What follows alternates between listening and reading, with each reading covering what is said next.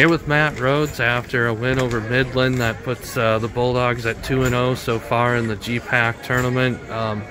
Coach Dupick called this kind of a grinded out win, and yet you guys are able to put 8 runs on the board. How much have you enjoyed just adding to what this offense has been able to do? I really enjoy this offense. We work really well together. We work as a team to take down guys, and this was a grind. We weren't putting up the numbers we normally do, but we worked together and we kept going at them, going pitch by pitch at them. I don't know what expectations you had for yourself as a freshman, but your 16th home run, just your reaction to the success you've been able to have so far.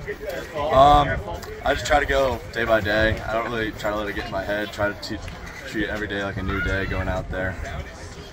Well, you knew you're coming into a program that's had success. What's that culture been like, and just being teammates with these guys and contributing to another really successful team?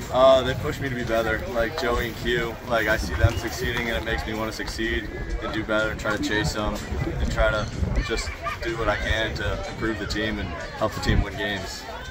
How much fun was that? Just lastly, that kind of celebration you're able to have as a team, winning a conference championship. That wasn't the end, but still a moment to remember. Yeah, it really shows like our bond we have with each other and the connections that we go out there and we fight for each other. We fight tooth and nail every day. We got the guys to our left and to our right, and we know we go up to the plate and you don't do what you want to do. You know the guy behind you's got your back.